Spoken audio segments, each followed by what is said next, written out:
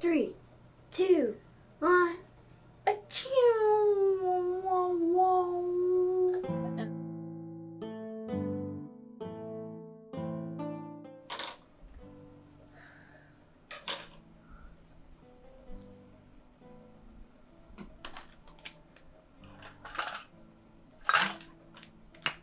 Let's do this. Christo friends, welcome back to Opus Elenae, where we finish our projects in a timely manner. Kind of. Sort of. Well, sometimes anyway. Last video, as you may remember, I practiced a little project necromancy and revived my manuscript challenge project, wherein I recreate this illumination from the Romance of Alexander, a manuscript from the 1340s. And as a quick aside, last video I mistakenly stated that the manuscript challenge started in 2004, which is incorrect. It actually started in 2014, which I had written correctly in my notes, but somehow didn't say. For this dress, I'm looking at another cotehardie type garment, but with a couple of different details. The two biggest changes I'm making are the closure and the sleeves. The manuscript image shows an overdress with no visible closure method. And I could conceivably make this another front lacing dress, but I rather enjoy that very smooth front. So I'll be changing that up. And then the sleeves will also need to be altered to include the pendant portion. I thought about making this a short sleeve cotehardie with detachable tippets, which are the white bands and streamers that fall from the elbow like this. But looking through the rest of the manuscript, it really does seem as though the sleeves are cut as one piece. So everyone go grab your cuppa. Today I am drinking Old Toby by Tabletop Teas, of course. It's a black tea with smoke and bourbon and tobacco notes that make it, it just tastes like a winter morning in a cabin with a fire, and it's so good. Let's get into it. I'll start off by ironing and starching my linen fabric. At least I didn't have to contend with electronic shenanigans this time, so I was able to get this step done without any trouble.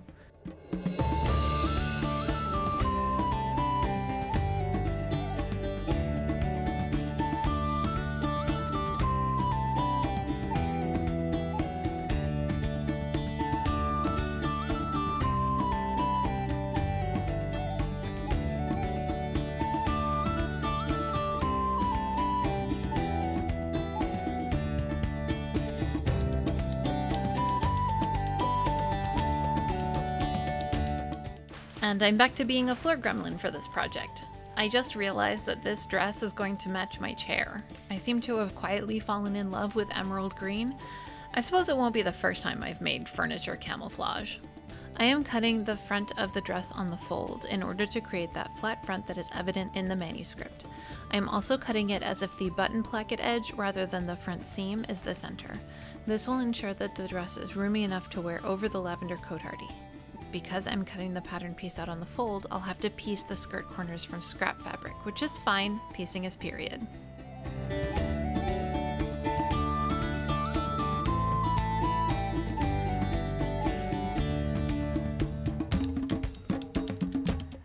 Next, I'll flip the front piece over and mark along all of the sewing lines on the other half. It's kind of a pain to have to go back in and trace this a second time, but with a pattern piece this big, it's easier to align things to a centerfold than try to trace the piece mirrored on a single layer of fabric.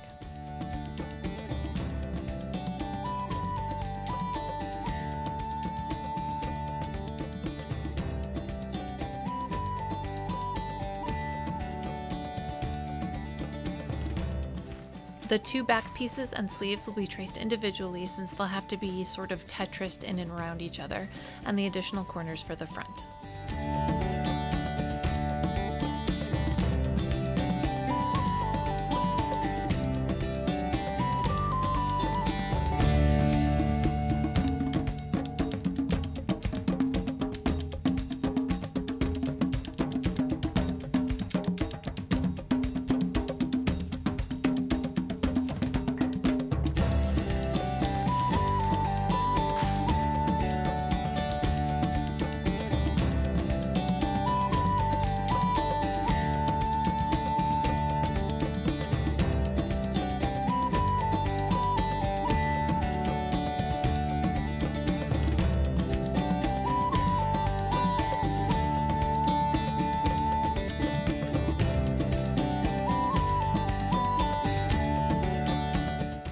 After they're all traced, I can cut them out. Every time I edit this part, I feel like I should be doing ASMR videos. We've reached the existential crisis part of the project. It's important at this point to have some floor time and really vibe with the cognitive dissonance of trying to be a creative person in late-stage capitalism while you're stretching your back out because you're not actually a young creative person anymore.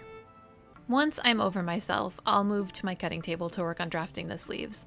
I'm starting off with a short sleeve pattern I used in my gray cotehardie, which has the seam running down the back of the arm. In order to accommodate the pendant sleeve, I'll need to shift that seam so it runs down the inside of the arm, like modern sleeve patterns. To do that, I'll trace the pattern onto new paper, tape it into a cylinder, and cut a new seam where I want it. Then I can retrace that and add the pendant section.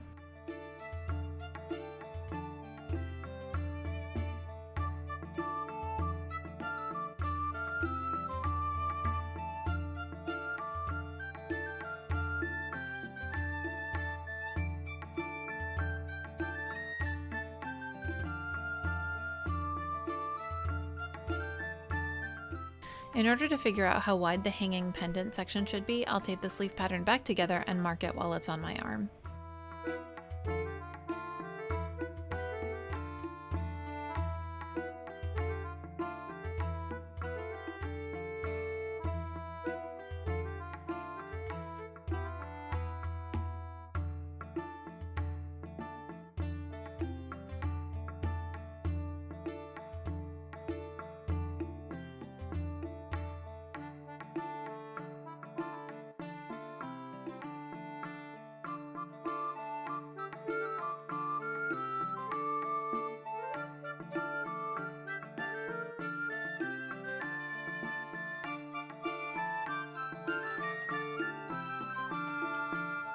After a quick try on to make sure I have the length I want, I am ready to start cutting the remaining pieces, starting with the front corner pieces and then the sleeves and the lining, which I'm going to use some leftover white linen for that.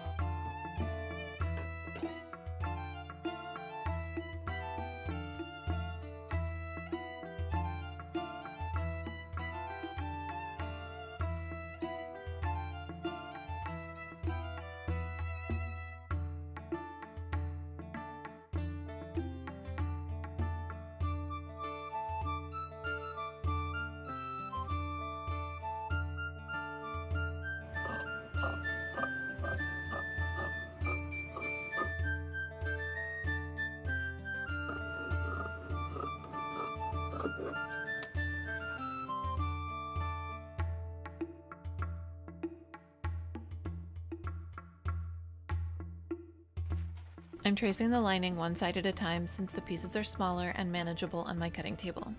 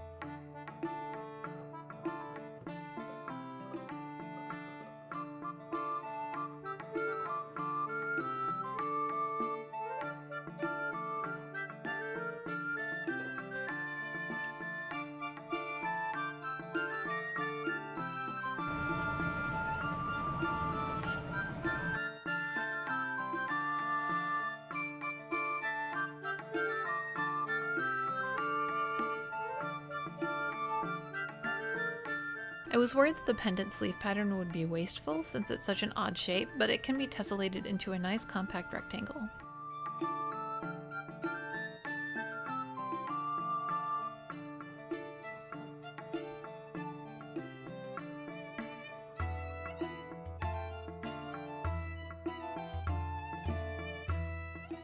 Here's where things get fun. The manuscript image is painted such that the inside of the pendant sleeves is pretty obviously fur. Garments in the late Middle Ages were often completely lined with fur because the Little Ice Age meant that the average temperature was significantly lower than what we experience today. And not to mention that Texas is a lot further south than England.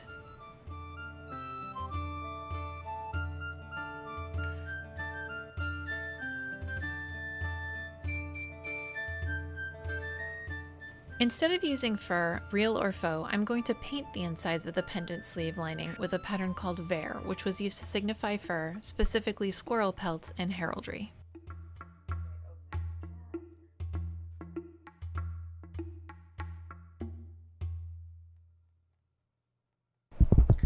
Okay, in order to do the vair sleeves, I am going to need paint, and I actually don't have the kind of paint that I need. So it's time for us to go get some. Let's go to my supplier.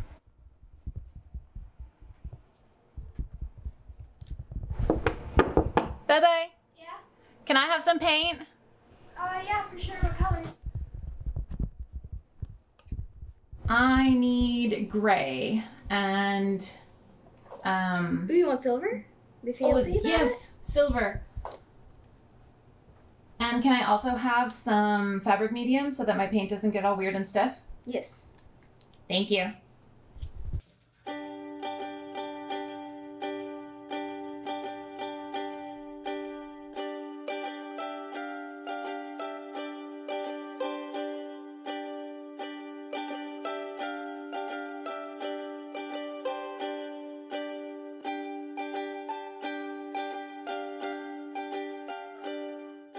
I'm mixing up roughly equal parts of paint and fabric medium as I did in the Pokemon Hood project.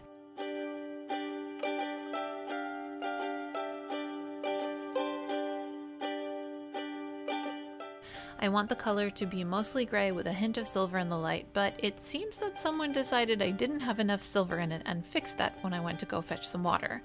I didn't even realize it until I was editing.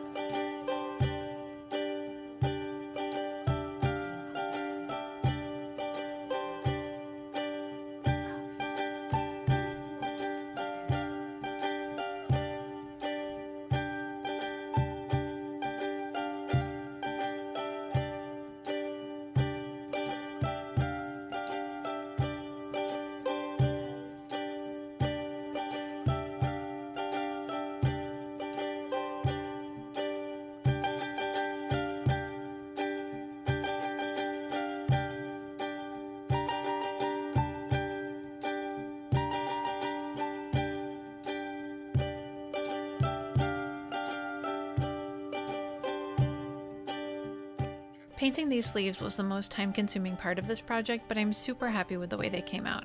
The variegated gray and silver of the paint evokes natural fur variation, and the gray and white patterning looks so delightfully medieval.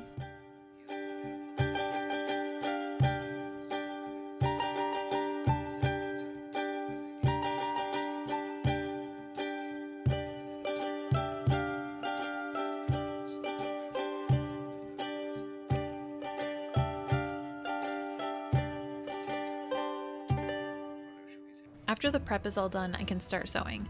The first thing I need to do is sew the corners onto the front piece, and then I can treat that all as one.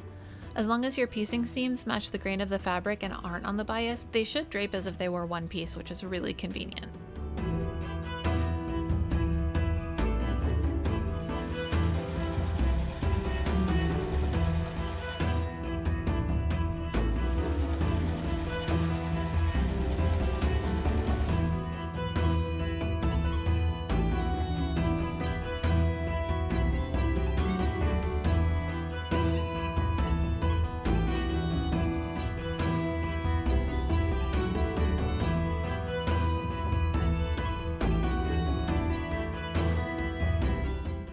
Next, I'll sew the back seam and then the front and back pieces together at the shoulders and the left side. I'll leave the right side torso portion open since that's where I'll be putting the closure, but I'll sew the skirt seam.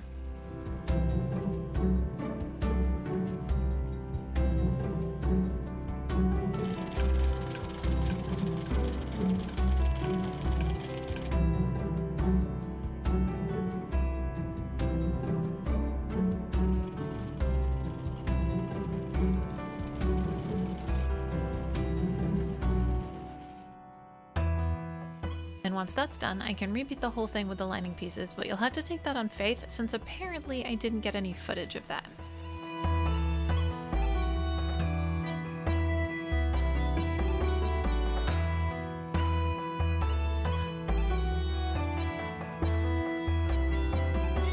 Time to sew the sleeves up. I have to be careful when pinning and sewing. Nothing is more frustrating than ending up with 2 left sleeves.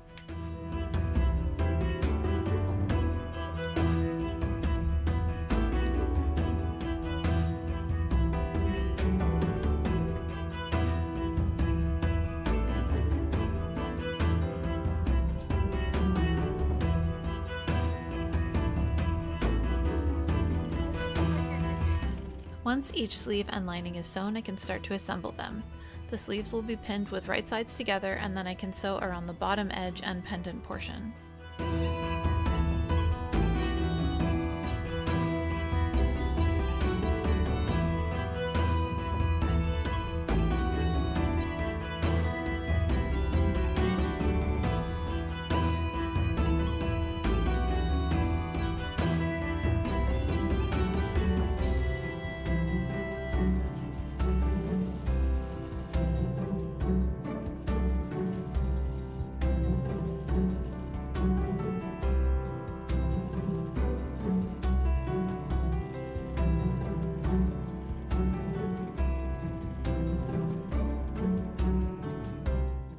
Quick break to show off Tornado's latest embroidery projects. I really love seeing them dive into new crafts and persevere despite not attaining instant perfection.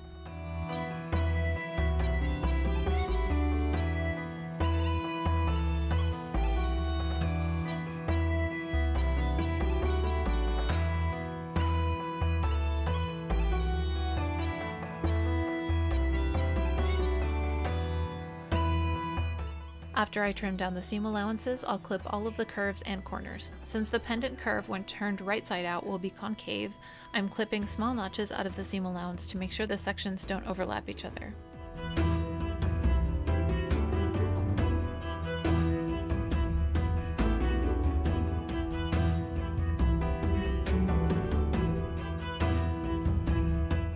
Next, I'll turn the sleeves right side out and tuck the lining inside. Then a good pressing to make everything nice and neat, and I can turn to assembling all of the parts.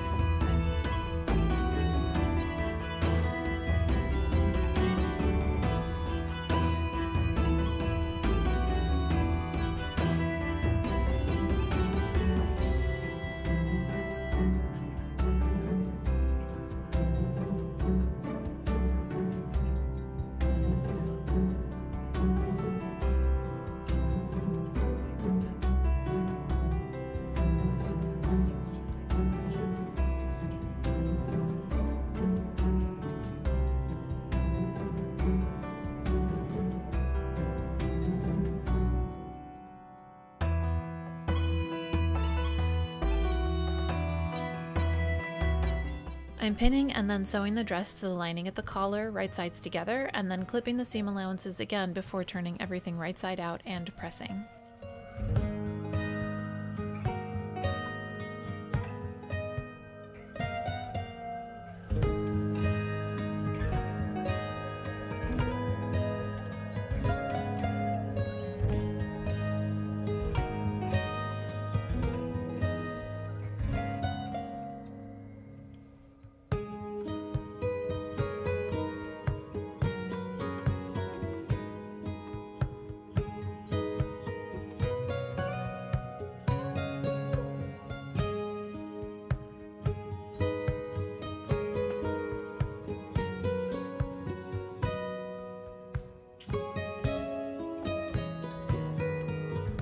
With necklines like this, the corners are the weakest point since the cloth rotates to a much more obtuse angle than it is cut, and that corner has to be clipped to lie flat when turned right side out.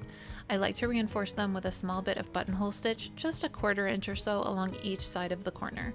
I'm using a matching buttonhole silk for maximum strength and durability.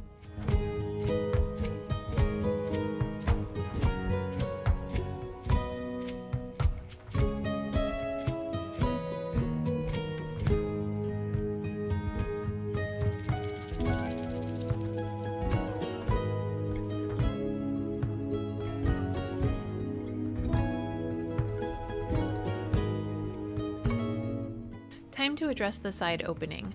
I'm ironing the seam allowances of the lining and side opening towards the inside of the dress, and then I will hand stitch those 2 layers together.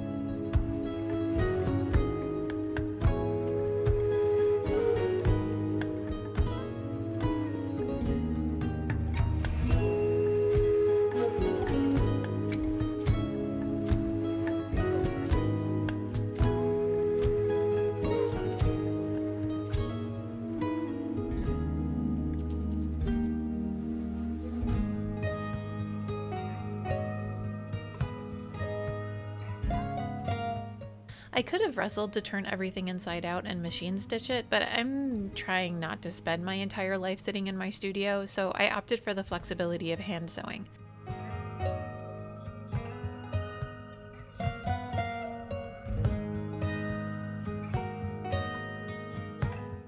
And when I'm done with that, I'll also tack down the lining hem to the inside of the dress.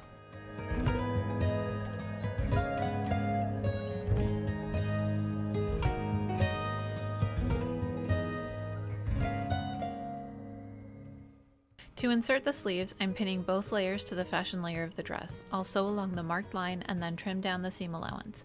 Then I can fold the lining seam allowance in, clipping if necessary, and hand fell that into place. I'm also going to make sure to reinforce the top and bottom of the lacing seam just in case of strain.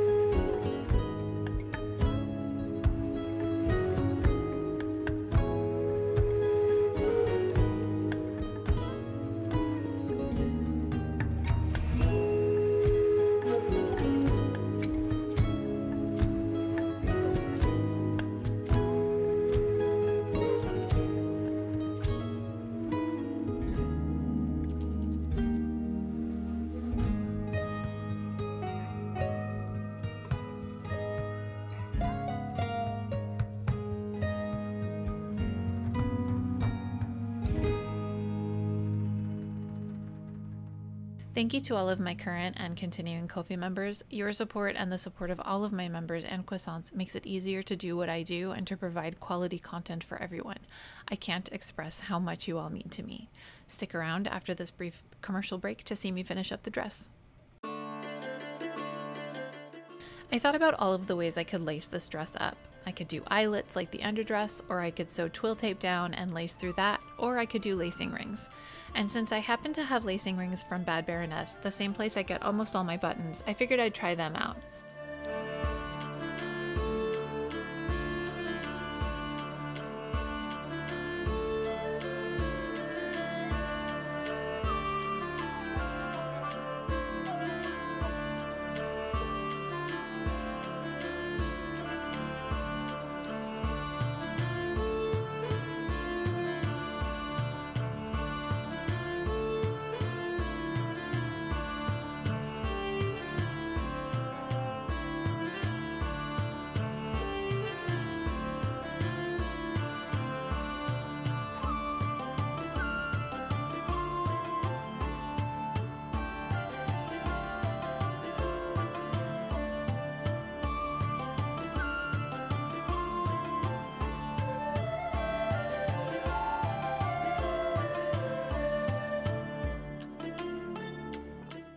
I'll finish out the lacing by securing a piece of 1/4 inch twill tape to the top of one side of the opening, and I also added a permanent aglet to the end of the lace. Since the lacing rings are 12 millimeters, it will fit through them fairly easily. And once I can lace the dress closed, I can mark the hem. I'm using the same tool as I did the last time, but I'm squeezing the bulb with my foot instead. The tube is just not long enough to mark a floor length dress otherwise. The chalk did show up very nicely on the dark fabric, as I guessed it would.